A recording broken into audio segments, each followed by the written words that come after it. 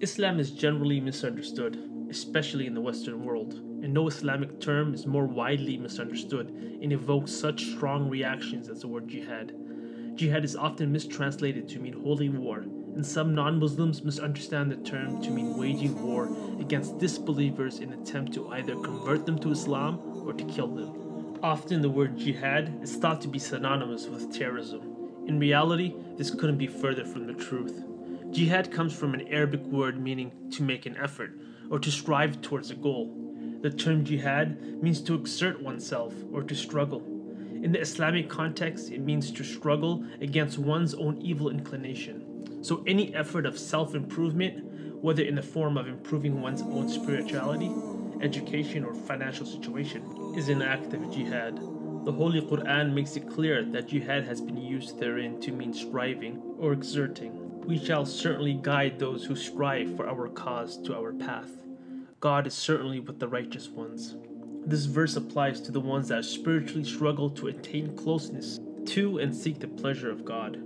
Jihad does not mean holy war. The Arabic word for holy war is harbun muqaddasa. The word jihad does not imply holy war, and the words holy war does not exist at all in the Holy Quran or in any authentic hadith sayings of the Prophet. In fact, the killing of innocent people, whether Muslim or non-Muslim, is totally condemned in Islam and is considered a major sin. Islam does not permit Muslims to fight against non-Muslims solely on the basis of their faith. Islam is a religion of peace, mercy, and forgiveness. No one can be compelled to accept Islam, this complete and comprehensive way of life. There shall be no compulsion in acceptance of the religion. The right course has become clear from the wrong. So whoever disbelieves in false deities and believes in Allah has grasped the most trustworthy handhold with no break in it, and Allah is hearing and knowing. It is a duty of Muslims to convey and establish the proofs and evidence of Islam to people so that they can be differentiated from falsehood. Islam is very clear in terms of its message and mission, both of which no one is compelled to accept. Whoever is not stubborn or arrogant in their acceptance will enter and accept Islam, and whoever chooses to reject the truth may do so as well. No one can threaten or harm anyone in any way because they choose not to accept Islam. In fact, if one is compelled to accept this faith, then he or she is not a true Muslim at heart. Additionally, Islam does not allow for the fighting of non-combatants. Military conflicts are to be directed against only fighting soldiers and not against innocent civilians. The acts such as those committed on 9/11, for example, are classified as a major sin in Islam and carry the death penalty. Whoever kills a soul unless for a soul or for corruption done in the land, it is as if he had slain mankind entirely. And whoever saves one, it is as if he had saved mankind entirely. It is forbidden for one to harm or kill oneself by any means. Suicide is a serious sin in Islam, and a state of disbelief and loss of faith that is condemned by the Quran. Do not throw yourselves with your own hands into destruction, and do good. Indeed, Allah loves the doers of good.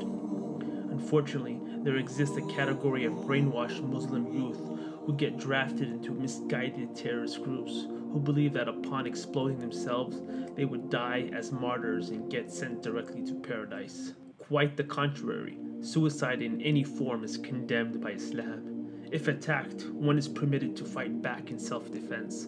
Muslims should be strong in order to defend themselves and preserve their own lives.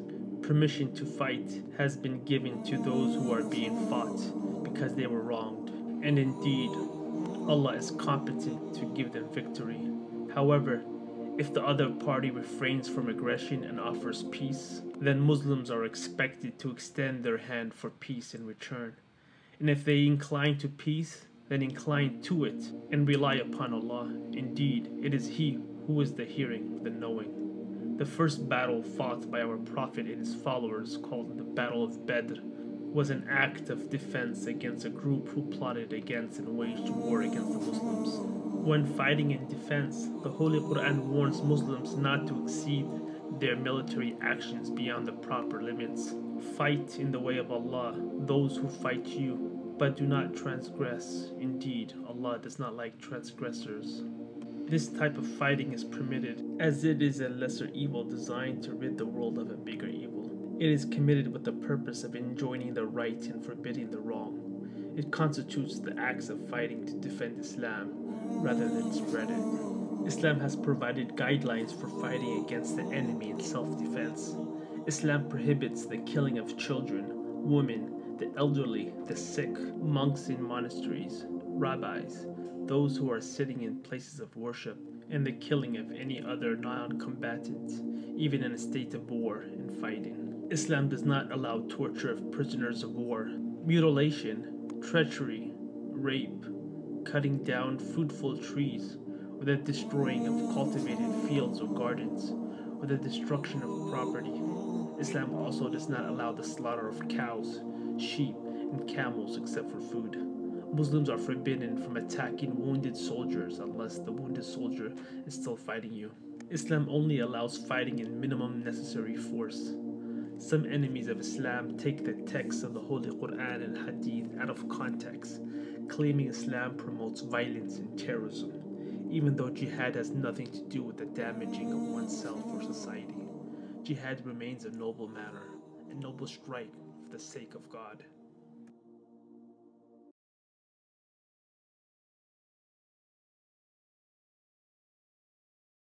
Our Prophet narrated, "Whoever guides another to a good deed will get a reward similar to the one who performs it." So please like, subscribe, and share this video. Assalamu alaikum.